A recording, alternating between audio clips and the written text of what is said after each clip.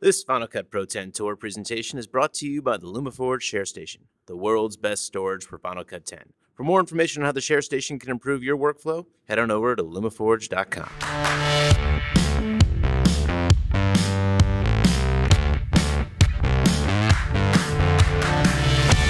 Okay, so my perspective is purely as an editor approaching this talk, so understand that. And I think the unique perspective that I have to give for this evening is handling tons of footage, so a lot of footage. At the moment I'm working on a film called The Unknown Soldier. It's a finished feature film, and I've got screenshots of that and some of my working methods, the workflow that we're using at the moment.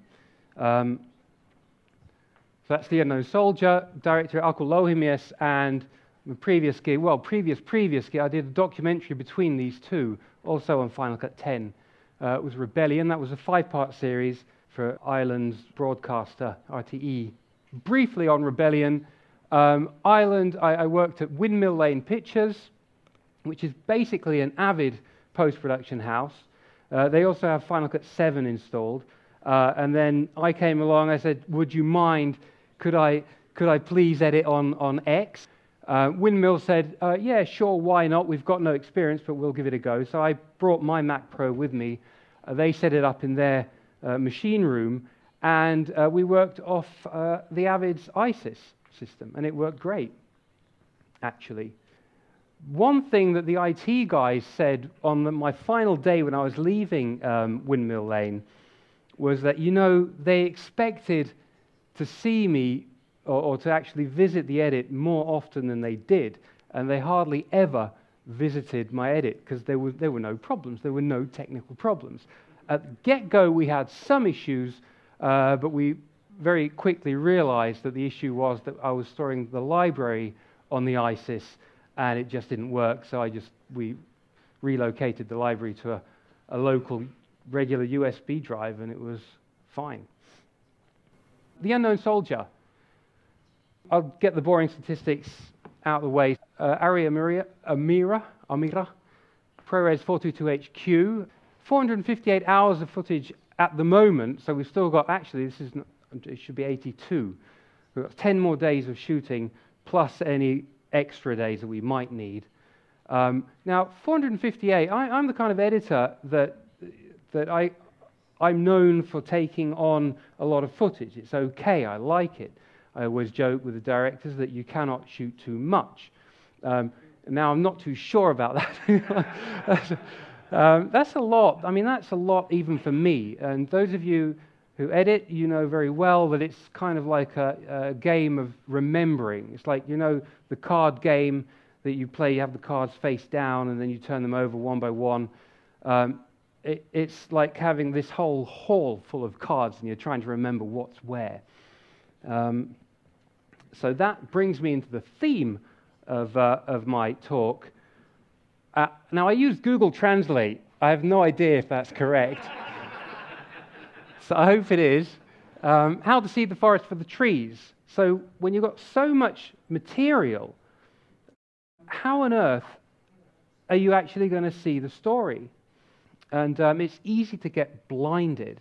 So I like to talk in philosophical terms. So, forest for the trees, right? So we've got the beats up there and we've got the story down here. Now the beats could be, they're like leaves, okay? Shots could be branches, scenes could be a tree, or bushes for sequences, whatnots. But in the end, if the story is an abstract, a theme, love will conquer all or whatever, but the beats up there, I mean, they're concrete stuff. I mean, it's audio and visuals. So how it's so easy to get lost when we know what the theme is, what we're trying to say, but then we need to transpose the abstract or the concrete to the abstract and vice versa. And this is where you can get lost. And when you've got 458 hours, it's very easy to get lost. This is what I'm interested in. My daily work is trying to figure out the way that actor or character lifts up her eyebrows, could be adapted to this part of the theme, and it would work to advance our story. I mean, that's how an editor would think, of course. Editing is all about, and every single NLE does this, it's basically we synthesize, right? But to synthesize, we have to analyze, break apart.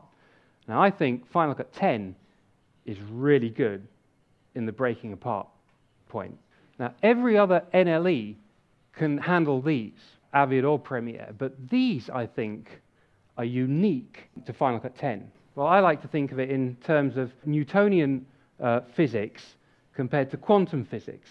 Newtonian being, in this case, the Avid organizational method or Premiere to Final Cut's approach, and I'll show you what I mean. This is scene 69E from The Unknown Soldier. You can see this is after I've analyzed this particular scene. You can see, obviously, my rejections, my favorites. I've got markers there. And this screenshot was taken early on.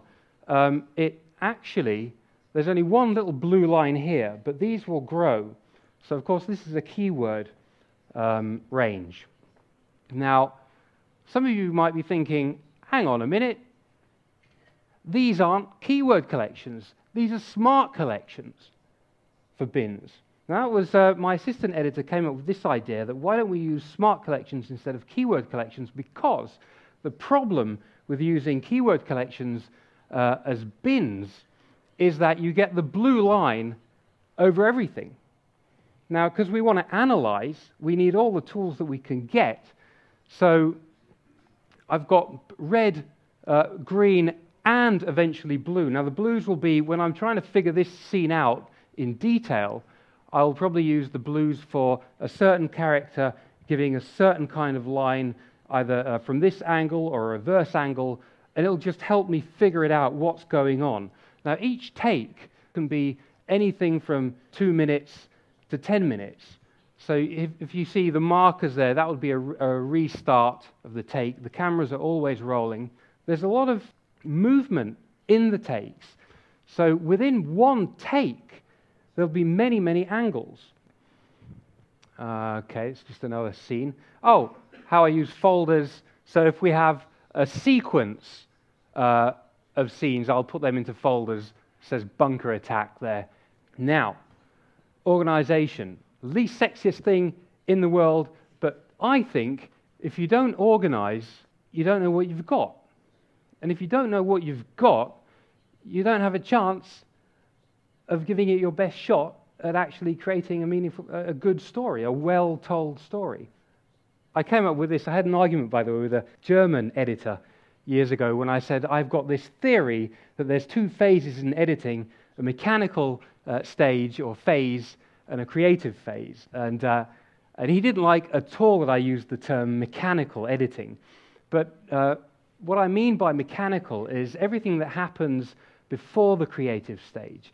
So that would be, of course, organization, adding the metadata. Even the assembly cut would be mechanical.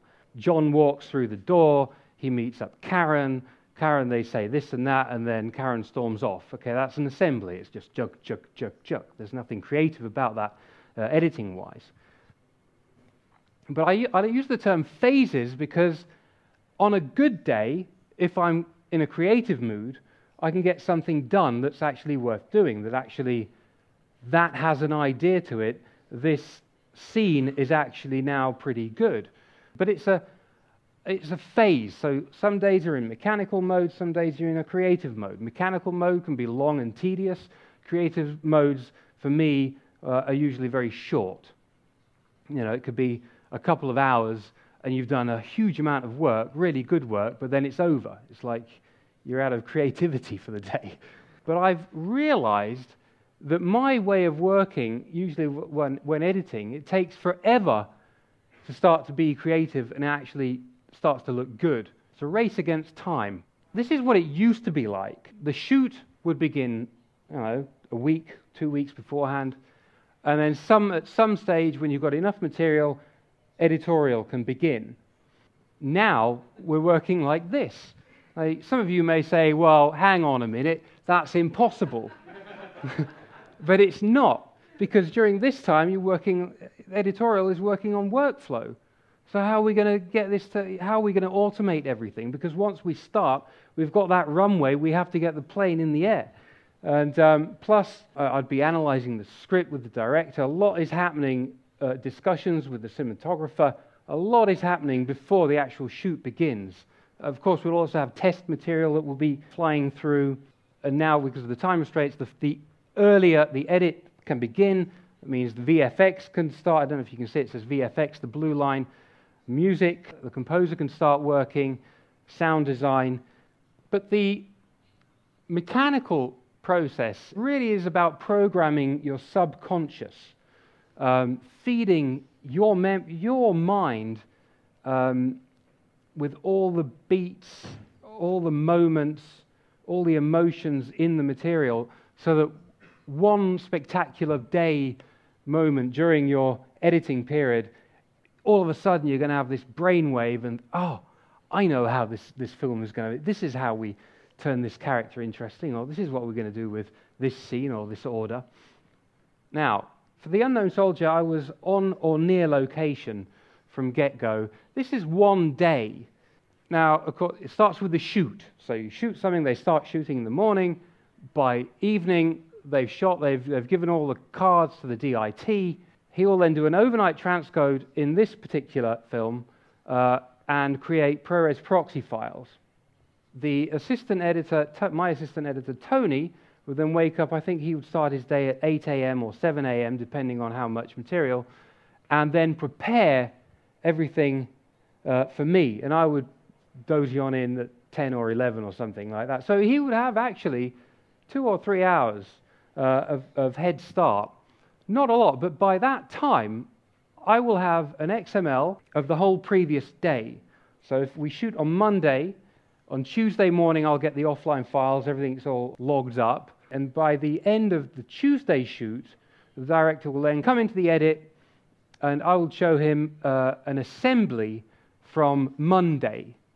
So the director will see, okay, this is what I shot on Monday, a really rough assembly, it's just da, da, da, da, da. That moment in between, the automation is, we have the sound coming from the Arton, the Arri cameras, then we have the script supervisor working on Numbers iOS, into X, sync and link, back again, shot notes, metadata added, back to sync and link. Why twice? Because I wanted multicams as well. More on that in a moment. Then this is what would be delivered to me. So this is day 59, and here are the scenes, and then I can start actually going through the material. Sifting down material. This is scene 303. 108 items, 1 hour, 17 minutes. This is an action sequence. I've got multicam clips here, and then I've got the separate A, B, and C cameras. First thing I'll do is get rid of the multicams, because I use the multicams only for reference to help me figure out what camera was where during the shoot. I don't actually use them to edit with because of the cumbersome way that X now, you cannot decompose the multicam clips. Now I'm not 100% sure, can you do that in 10.3, because I haven't had time. No, says Philip. If you could, I would probably use them on the timeline, but at the moment I can't. So we get rid of the multicams. We've got 56 minutes of actual shot material. All clips are showing. Then after I do my rejects, when I'm screening through, I have 23 minutes. So more than half for this particular scene was out. So now I know that for this scene, I actually only have 23 minutes of good material. Well, let's sift again. Now, these are my favorites that I made. I've got 4.5 minutes of really good moments. So for me, a favorite is something that's exceptionally good, that I hope will end up in the film. And then if I sift again, using just camera angle A, you see I've only got 1 minute 20. So down from an hour to just 23 minutes of usable footage, down to the best of camera A. And that's one way that helps me see the forest for the trees.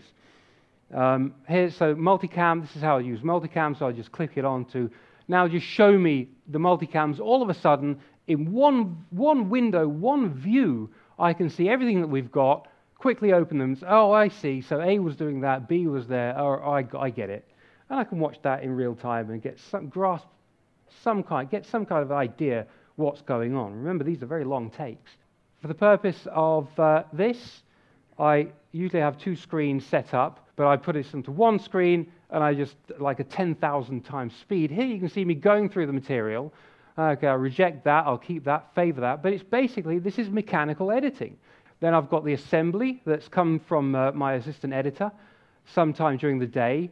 And now that I've seen the material, I'm now tweaking his assembly. So by the night time, when the director comes into the edit, I will have a tweaked assembly. So I know what's going on in that assembly. And I also know what options we have in the footage.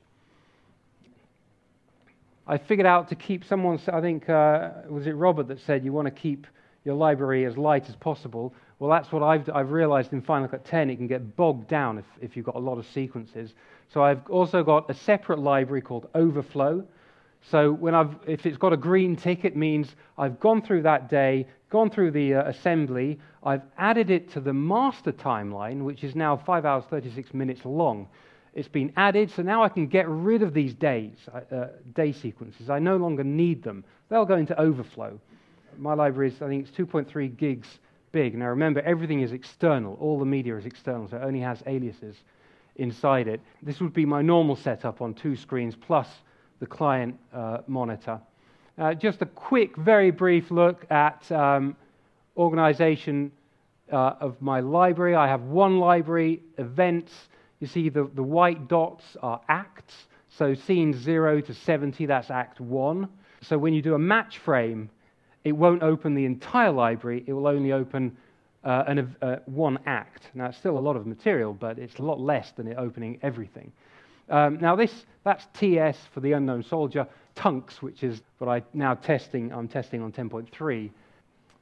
Here are all the tracks I've got. I noticed in 10.3, I've lost the names. So you can see I actually do have the channels are named, but down here they're all just connected. Maybe it's a bug. Maybe it's when it translated from the 10.2 something to 10.3 that we lost those naming conventions. Back to the theme, seeing the forest for the trees, why I like this program, why I use it. Any questions? I'm sure we don't have time for any questions. But if anyone has a really good question, just one, it's short. Afterwards. Okie doke. Well, thank you very much.